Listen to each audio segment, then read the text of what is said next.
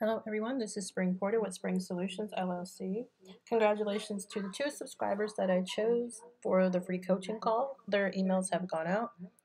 In this video, I wanted to go over the state of Utah and the state of Wyoming. This is going to be similar to the other videos in which I show you the funds locator, and then I show you what their instruction and procedure manual looks like on their websites. So if you're interested in working in those states, please stay tuned. Please note that I am not an attorney. This information is not indicated as legal advice. This is strictly for researching purposes only. We come to the funds locator and we look up the state Utah, and it's just one district in the state of Utah. We have about 15,000 cases where there are unclaimed funds. So there's a large amount here.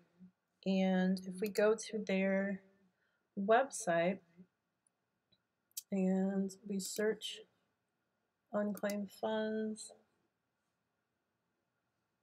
we'll see the application down here. This is the unclaimed funds order that will need to be submitted with your application, like we've seen in other jurisdictions. And if we go further down, we see the application.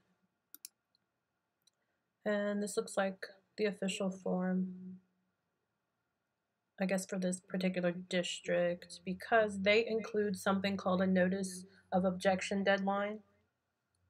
When you file a application for unclaimed funds, there are some jurisdictions that need an objection deadline so that any creditor or any party to this case can object to them receiving the money. And that could be for any number of reasons that the court sees fit.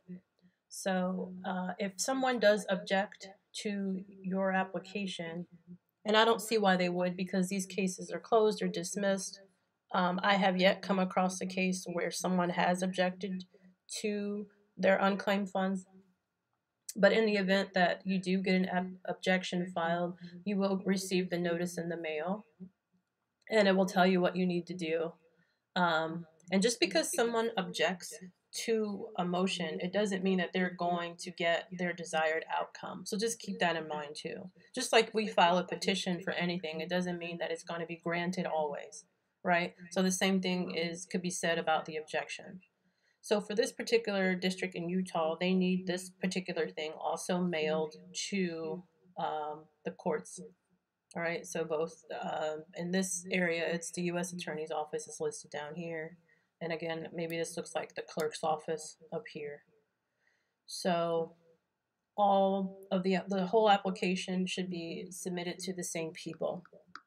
And if we go further down, it just has the similar information with the claimant and the notary language, right? So this is the state of Utah. Let's see.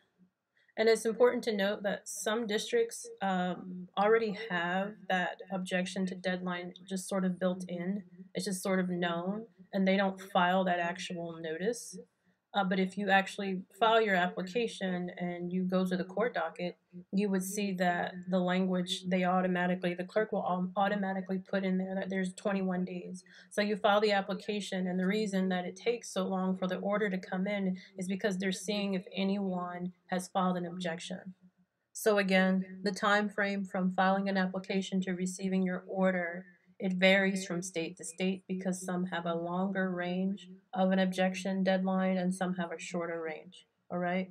And also depending on if something is missing from your application packet. So all those things can sort of determine the time frame to when you and your client will get your money, all right?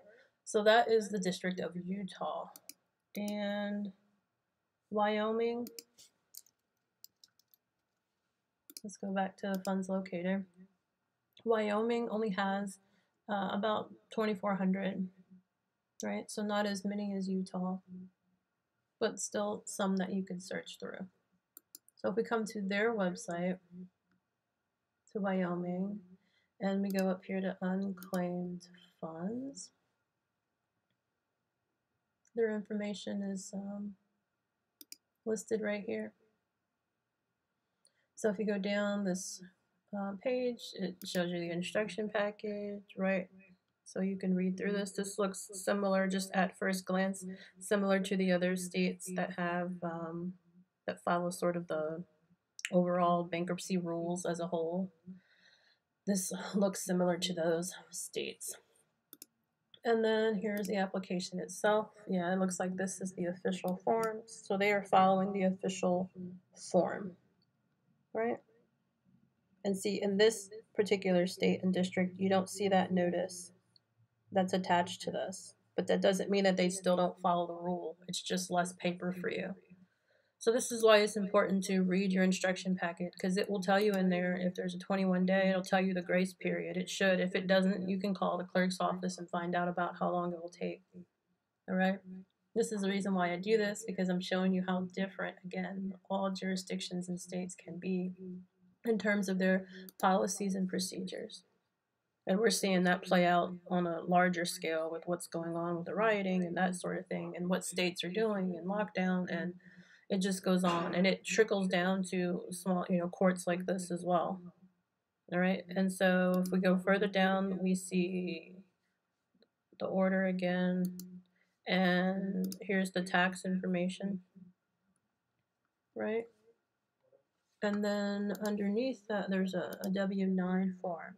So if you go through the instruction packet, depending on what kind of claimant you are, you'll know which form you need to fill out.